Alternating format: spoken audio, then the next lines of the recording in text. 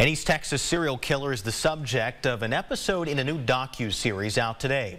In 2021, former nurse William Davis was sentenced to death for killing at least 4 patients at the Christus Heart Hospital in Tyler.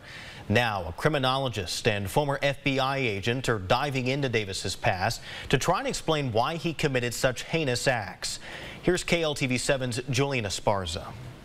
It was a case that grabbed headlines in East Texas and around the country. It turns out a hospital is the perfect place for a serial killer to hide. A Tyler nurse found guilty of killing patients by injecting air into their arterial lines, causing a massive stroke. Now, more than a year after the trial, William Davis is featured in a new Hulu series called The Lesson is Murder. When we think of psychopaths, we often think about this Hannibal Lecter who commits serial murder. I forgot my suit. My suit wasn't tailored in time. And for the first time, Davis sits down for an interview. I'm sorry. Okay. Dr. Bryanna Fox, a criminologist and former FBI special agent, interviews Davis along with his mother, ex-wife, and others who found themselves caught up in the case of the killer nurse.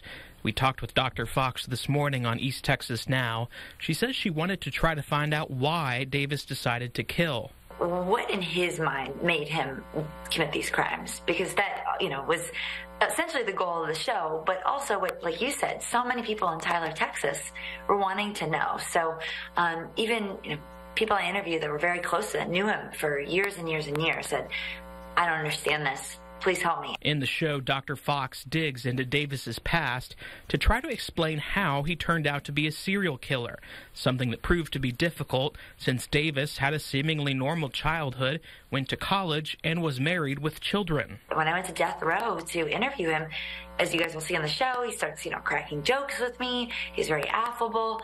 I interviewed his mother, who was just a very sweet woman. And so he came from a place that you would have never expected a serial killer to come out of. And he doesn't act like a serial killer or think like a serial killer in terms of the outward signs.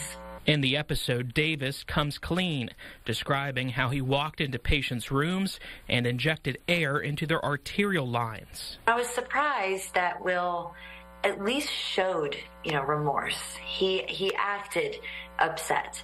And we can go into and debate, the validity of that. And we actually in the show do talk about this. Despite not showing the typical signs of a serial killer, that doesn't change what happened in the hospital back in 2016 and 2017. And the fact that he was truthful and did, finally come clean about things that he had done, that made me think that in general, it was sort of like he's willing to kind of face the music of who he was and what he did and how bad he hurt people. Do you believe that you're going to heaven? I do. The lesson is murder. Do we think he's a psychopath? Julian Esparza, KLTV 7 News. And Davis was convicted of killing 4 patients, but prosecutors believe there are more victims. You can watch The Lesson is Murder streaming now on Hulu. And to watch our full interview with Dr. Fox, open your phone's camera and scan the QR code on your screen, or go to kltv.com, click on the big red box, and you'll find a link under today's date.